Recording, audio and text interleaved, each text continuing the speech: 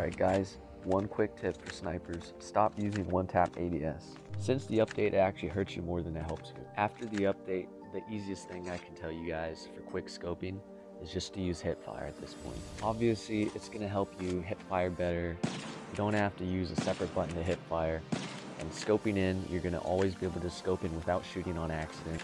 Not just that, but your quick scope will be more precise and more consistent.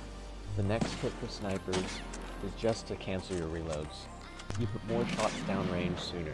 It's as easy as just hitting your aim in button. This skill is perfect for you quick scopers.